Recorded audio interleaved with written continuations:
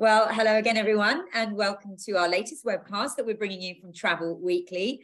And this man here will be recognizable to you all. It is, of course, Steve Williams, the sales director at MSC Cruises. Morning, Steve. How are you? Morning, Lucy. Absolutely fantastic. Well, apart from being very wet outside, but we like it when it's raining, remember? Home, getting ready and excited for the Globes this week. Oh, it's only 2 days to go. I know, we're very excited. And you're going to be taking over the balcony again. Absolutely. Yeah, we can't wait to welcome our 80 guests to have the time of their life on Thursday night. I'm sure it will be absolutely amazing. Yeah, well, we're hoping there's going to be, Steve, a really good atmosphere in the room, because so far everyone is pretty positive about the start of the year. And that's why you're on here today. Tell us a little bit about what you've been seeing. So we're, a week or so into Wave. Yeah. And I know you reported the other day that you'd actually had a bit of a record-breaking start to the year. Tell us about it. We have. Q4, the back end of last year, was record-breaking in itself. So, we had a very unusual end to the year, which was just huge. And you kind of think, is there going to be some dilution when you get into Q1 because people were booking even earlier? But, kind of everyone went off their Christmas break, and I saw something happen I haven't seen in many, many years, which was you wake up on Boxing Day. And, when I used to be a frontline travel agent, you used to have queues at your travel agent, that Boxing Day rush. And literally, when I got the sales figures in on the 27th, so going back to Boxing Day, it was just like old times. The numbers were absolutely off the scale. And you think, is this a one-off blip?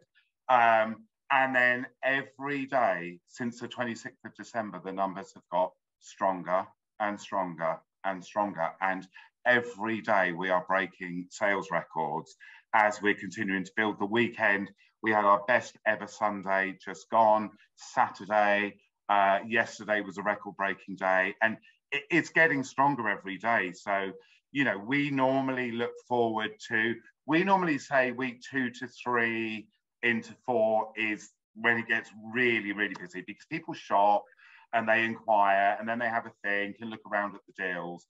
And then, as it comes later into January, particularly with January payday, about the 25th of Jan, that's when we see the real peak. So if it continues at this pace, I just don't know where the numbers are going to be. It's fantastic, and it feels better than normal, Lucy. And so much pins on Wave, particularly within cruise and getting those early sales in. But we are looking exceptionally good. So it feels fantastic. Oh, it's so good to hear you so positive. I love hearing this kind of news. Yeah. Now, you have put this down to 3 things. Your broad range of itineraries, obviously. You've got 22 odd ships now, or you might correct me, I think it's that many. No, correct. Well done. Thank you. And then you also talked about the value that you're offering. And then you also said your trade partners were key to this. So maybe take us through those 3 points that you believe are the key to your success. I think cruise this year, I think a lot of work's been done in the pandemic in consumers realizing the value of cruise, and that falls into, be it new to brand or new to cruise, where a lot of people chose a cruise over maybe fly holidays purely because of logistics and problems with airports and strikes and challenges with getting overseas. And I think it opened a lot of people's eyes to cruising and what great value it was for money. I think in the current financial situation that we all find ourselves in, cruise as a sector is really standing out as exceptional value. And then within that, I'm proud to say, I think MSC Cruises really kind of stands head and shoulder within our sector, because, if you take somebody booking a cruise right now, I think the idea of paying up front and having so much included, they know they can afford that cost of the cruise. And actually, if things get a bit tighter, be it mortgage rates go up or your fuel bill lands in April and it's huge, if they can afford that cruise now, then they know that's what they're paying. So, right now, they're getting premium all-inclusive drinks, and we don't cap our drinks. They literally can go on board and drink as much as they like. We pay for their gratuities on board, obviously all the meals, the entertainment. And I think that is really resonating and hitting the sweet spot with consumers. There's obviously a huge choice of itineraries out there. So whether they want sun going down to the Med out of Southampton, they want something a bit different going up north to the fjords, you know, fly cruise, be it Caribbean, Dubai, you know, all of these products are doing well, but we are seeing ex-UK doing particularly well right now. Okay. Yeah. And I think there is an element where I know, looking at my own holidays, you know, I've just been to Lapland, and it's the third time I've been loose. The first and second time I went, I paid £200 for my flight. I paid £600 this year. So it's 3 times as expensive. Yeah. So that cruise out of Southampton hasn't gone up. It's such good value for money. And I think people realise, actually, yeah, this is great. And you fix that cost down. The trade partner piece, we reward our trade partners really well. So we're very rich commercially. And then, you know, you book the cruise. We don't have non-commercial cruise fares and taxes. If they book £1,000 cruise, they're earning their full commission on that cost. Yeah. So it's a really good earning for them. And then if the agent is doing the piece where they add on the shore excursions or spa packages or dining packages, we also pay the commissions on that. So it can be a really rich booking for that frontline agent. Yeah. And you've got some great incentives as well in for agents this year. You've got your balcony. So in January, we're giving away a cruise every single day, 7-night cruise for 2 people in a balcony every single day in January. That's proven hugely successful. So we may be looking to extend that further. Heard that here first. Business continues to go as well as it is. So watch this space. But yeah, we love to reward our partners. You know, we've always been very, very trade focused, as you know. You know, our travel agent partners have made us who we are today, and the huge success we are. And we like to reward them. They know the product. So many have cruised with us now. They understand it really well. You know, and the last few years, we've gone through a huge process of globalizing MSC. The cruise line that I joined 6 years ago is a very different cruise line to what it is today.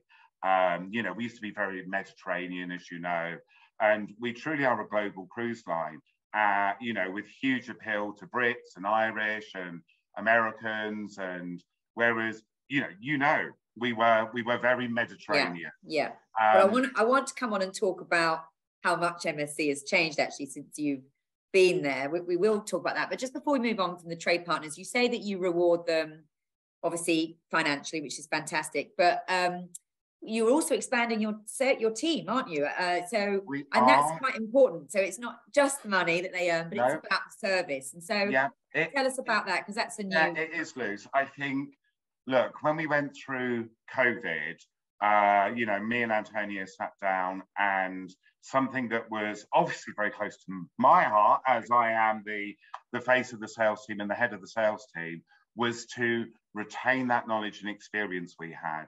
I thought it was business critical because we have, personally, I think the best sales team within the industry, and I have a huge wealth of knowledge and experience. As we went through the pandemic, they really came into their own, because we all know there were challenges in terms of communication and contact, and having my sales team there supporting the trade through that pandemic was business critical, and I think made a huge difference to us. So there was that piece through the pandemic, but now we're out the pandemic, I have my team with that experience and knowledge, and those long-standing relationships with their partners, you know, and there's a big level of trust between us and our partners. And we're now at a point where, yes, we need to expand the team further. You know, we've got huge growth targets as we bring more hardware into the fleet. You know, we've just launched 2 more ships. We've got another one launching in June, with many more to come, as you know. And, you know, more and more partners are working with us. And that's something we saw from the pandemic, was a lot of new travel agents signing up to Sail Cruise. Yeah. And is that why you've, sorry, Steve, but is that why one of your new appointments in this team is a training manager? Because you've got these new people that need to understand what you're offering. Yeah, so I mean, there's 3 appointments. I've got a trade support exec, so in the office, kind of, you know, frontline, available all day, every day, getting new agents set up and managing them from the office.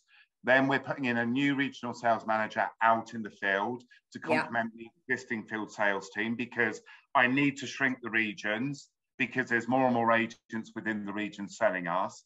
And then training, I mean, when I joined, we didn't have a training remit, but training, I recognized quite quickly, was business critical for MSC, because there was so many misconceptions around MSC.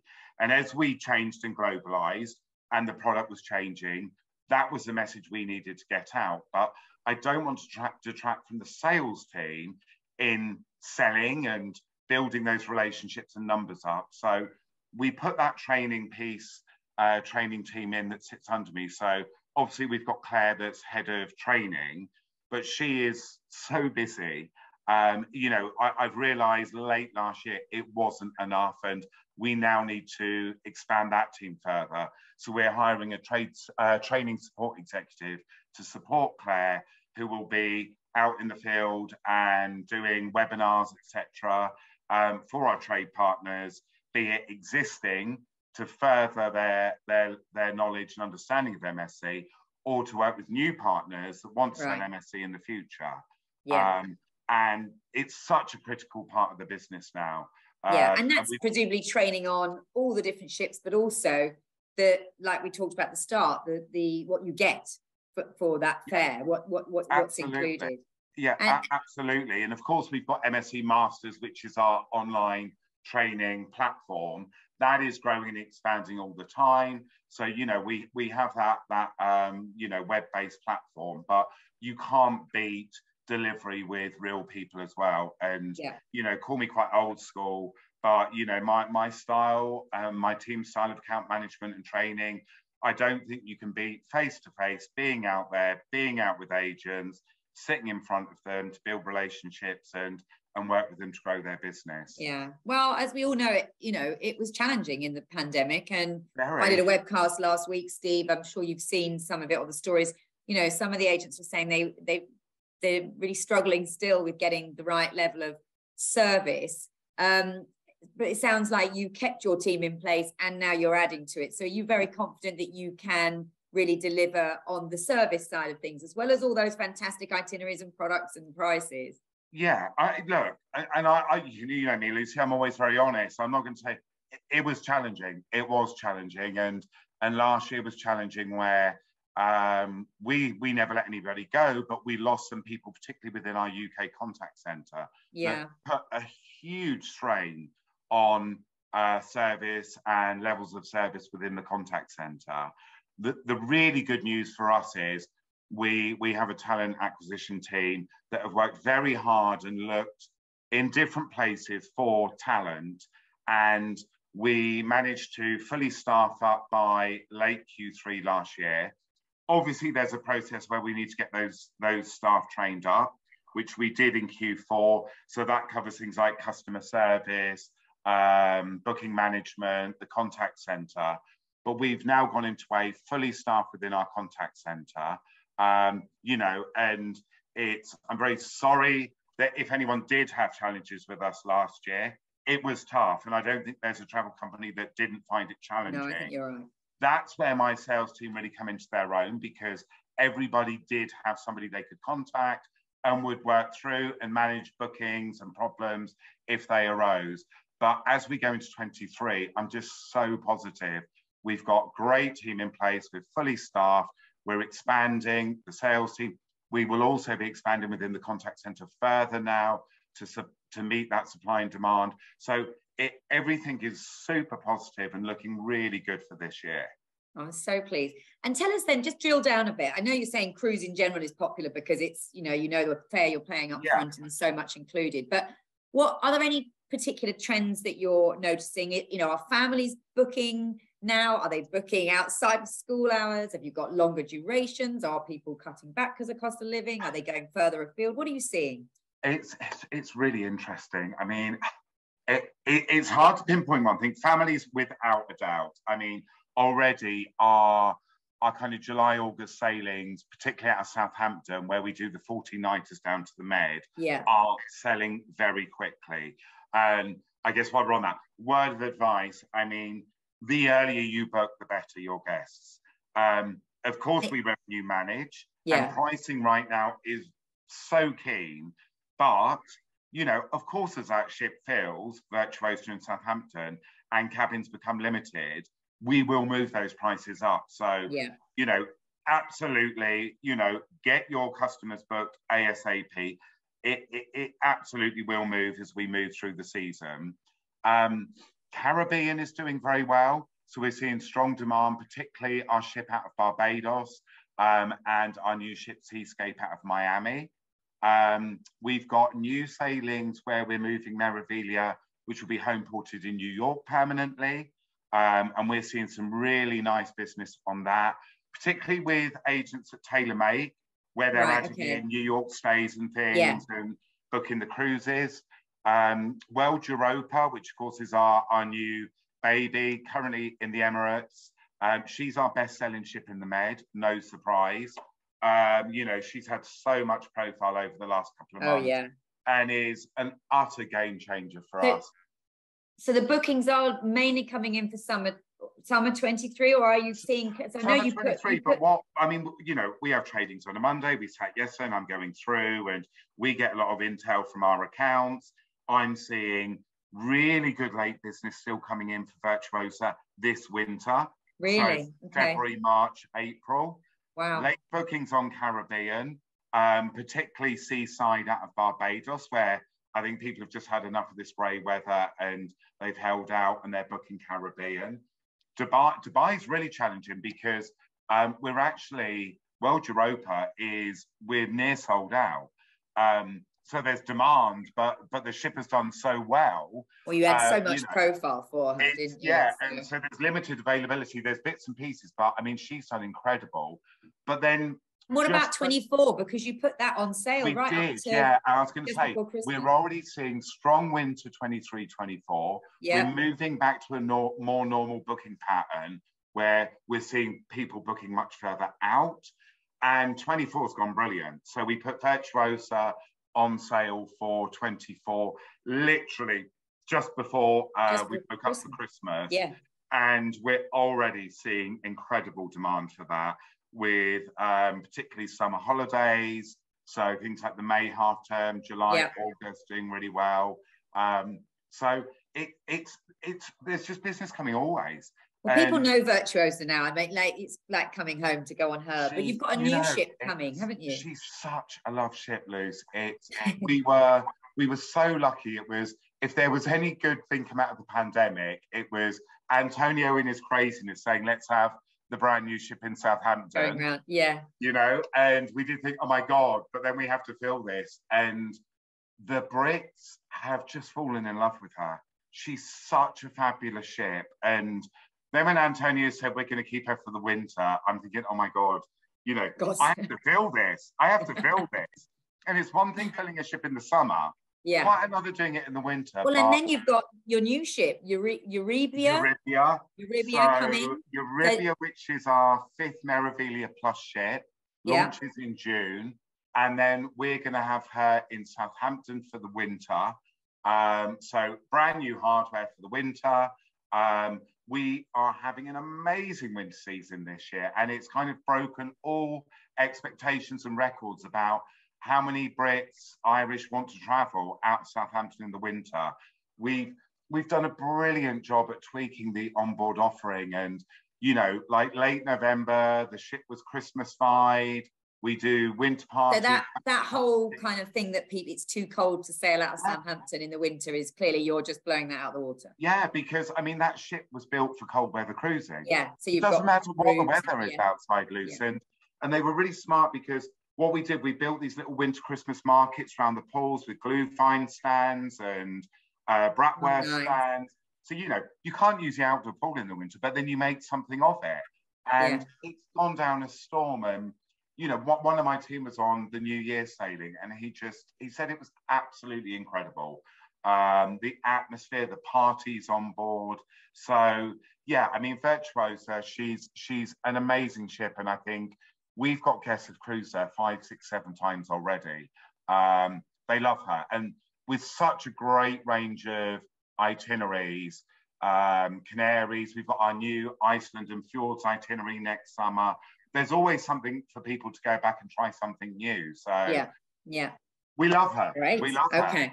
Just before we move on from price, because it's a bit controversial, but some of the clear conferences I was moderating, people were talking about how some of the prices did get a bit low, bit of a race to the bottom, and that obviously doesn't help everybody in the long run, because agents want to sell higher fares because they then make better commissions. So is there any danger of that? You're saying that there's incredible value out there at the minute, but there's so much hardware coming on. Are we going to see prices so low that it just makes it very difficult for agents to earn what they perhaps should be? Like, the value is great, but I honestly don't think so. I've already touched on it. I think anybody that sits and thinks I'm going to wait to book until April or May for a good deal, like they did last year, because last year was a very different year for us all.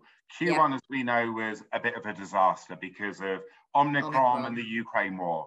So everybody had a late start, and we were all looking to fill huge capacity very late.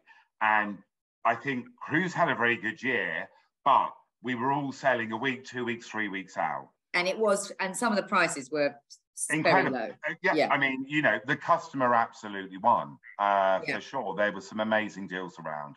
We are definitely in a transition period of moving back to something I see as more normal.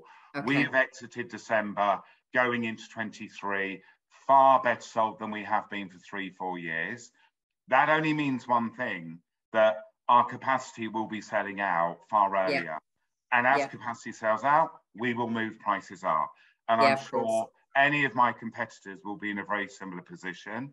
And I think it's a fine balance between getting the volumes at the right price, and then gradually tweaking up as that demand keeps coming in, and people realizing that they will need to pay more as the capacity shrinks. And we will not have a position like we had last year where there are thousands of cabins available late. Okay, good to hear. Which will only mean that pricing will be higher. So again, to reiterate, anyone that is thinking of booking, and agents, really need to say to their customers, I know you may have paid X last year booking in June to travel on the 1st of July, but they aren't going to see that this year, because we are all far better sold already. And I'm sure, I know where we are, and I'm sure my competitors are. And it will be, I think it will be the year of transition to moving back to more normality. And then, as we exit this year, a bit touch wood, we have no issues, we have no problems, this is a very normal year, then we will very much be back to normal. But I think the good news from all of it is more people are cruising. I think, you know how long I've been in Cruise Loose, and I think it was always the holy grail, trying to attract new to cruise. Then you're trying to get new to brand, and I think COVID has really shattered those illusions of what cruise is. And you know the levels of new to cruise we were getting last year on, particularly Virtuosa, which was kind of upwards of 60%.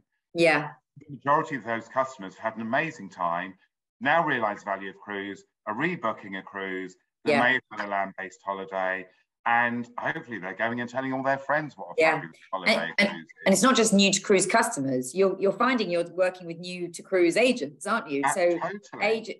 Just tell us a little bit about how the retail landscape has changed then, in terms of where agents are, where's the business coming from, what kind of people are you now talking to? Yeah, if I look at, we break our business, I have my national account manager to look after the cruise specialists, we've got the retail and home worker piece, then you've got the tour ops. Everybody is doing well, Lucy. The cruise specialists are having a great time, but I will call out retail and home workers who are really having an amazing time. And it was always my prediction post-pandemic that there would be a resurgence of the travel agent. I think the personal service, the ability to go in and see somebody, you know, because of some of the challenges through the pandemic, it's just reinforced the value of a high street travel agent or a home worker having a personal travel consultant, somebody that you know, somebody that you can speak to. And we are seeing retail within the large retailers, independents, home workers. It's absolutely booming. Hence, I need to put more staff on the road to manage and look after these people, because there are more of them. You know, more and more home workers are out there. You know, I've got Alicia, my head of retail, that now also looks after home working. And, you know, I think for every travel company, they all seem to be looking at home working now. The great thing about home workers is, you know, their guests generally spend more money. They book earlier. If we look at the booking patterns of them, they book very early and they do spend more money. So, you know, it's an area of the business, I think, of course, everyone wants to develop and work with home workers and retailers as much as we possibly can.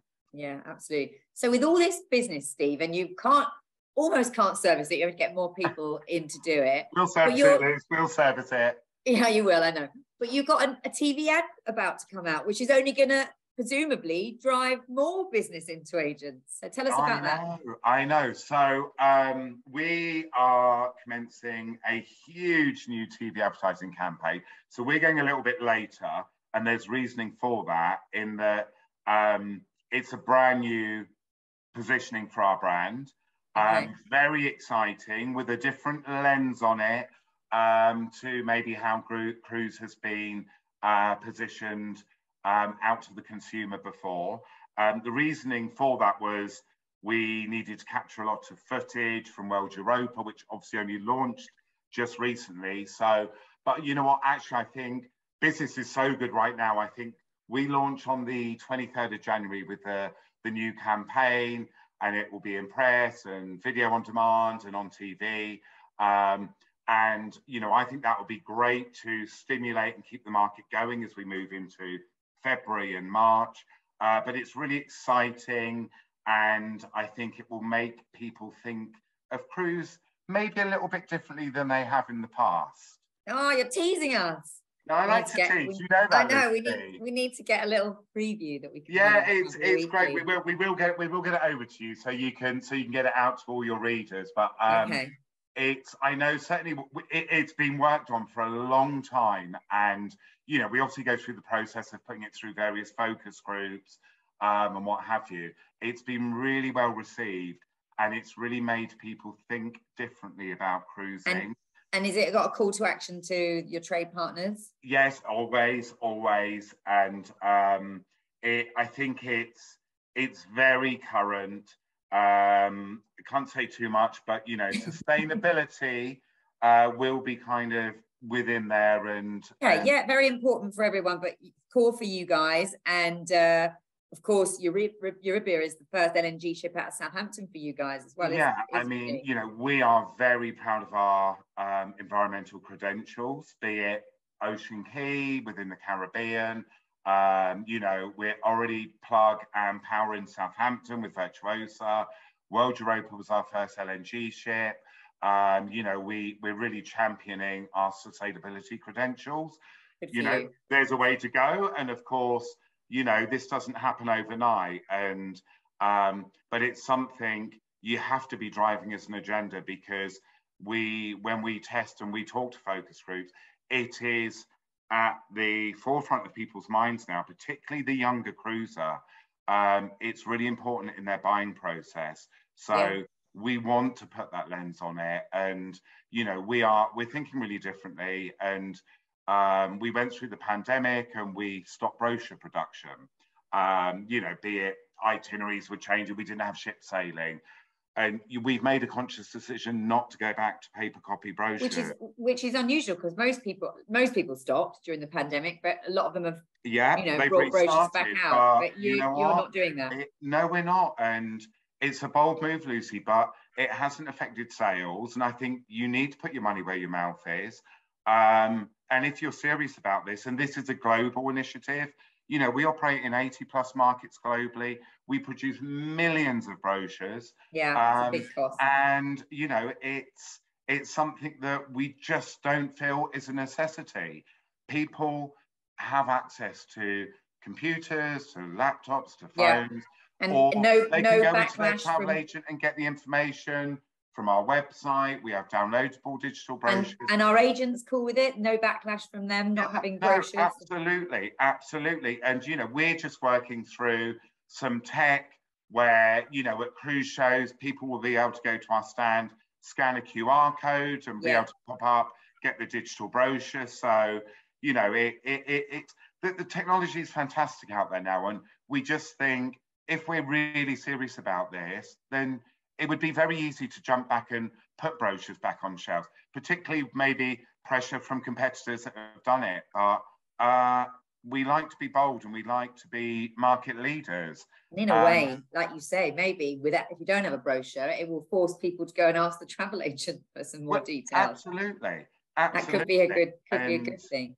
Yeah. All right, Steve, I'm conscious of time, but because we haven't had you on here for a while, I just if you can sum up how in your 6 years, I know in the middle of that 6 years you had a pandemic to deal with, but I mean, how much has the company that you work for and the cruise industry changed since you've taken this role? Oh my God, that's a question, Lucy.